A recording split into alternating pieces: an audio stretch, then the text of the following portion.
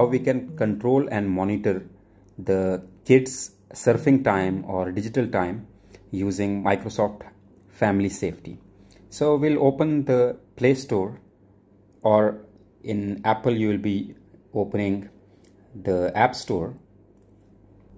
Here you look for Microsoft Family Safety, or even simply if you type here Family Safety also, so it will open the first link. So first link is Microsoft Family Safety. Install this app.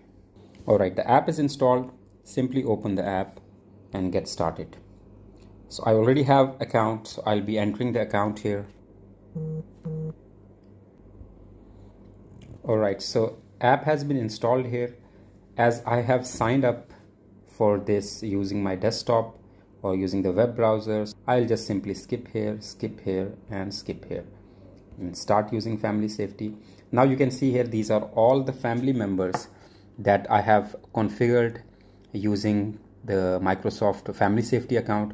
You can add the new family member here by clicking this and then entering the email ID which is on outlook.com or their mobile number. So right now the mobile number is only available for US and Canada, but you can create the email address for your child. So you can create the partner account, so the spouse will become the organizer. So you can see here, these are my kids account. So if I tap this, so I can see the screen time and I can see the apps and games. I can see the web activity also, search activity also, and spending and balance. And you can see here the content is filtered for the age up to 12 years. So based on date of birth, Microsoft will efficiently filter the content for the apps and games up to 12 years. So you can see the history of last 7 days also here. So it will show you what apps has been used and what was the web activity. So simply tap the user here. You can see their screen time, their web activity for today, and on daily average you can see what is their screen time and which are the frequent apps which a child is using and what is the time that a child is spending.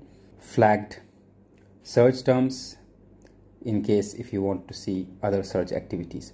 All the notifications by pressing the notification icon here. If the kids has been installing any app, so you will get the notification. All the activities can be seen from here. On top right corner you can tap on settings, so it will give you detailed information of the child. I'll not be able to show you that right now, but you can tap on the gear which is on right side and then you can see all those options as well. The content for apps and games is filtered for age up to 6 years. So this way you can see here, if you have the partner account, so you can see here the partner is only the organizer. So organizer's activity will not be shared, only the members activity who are the children.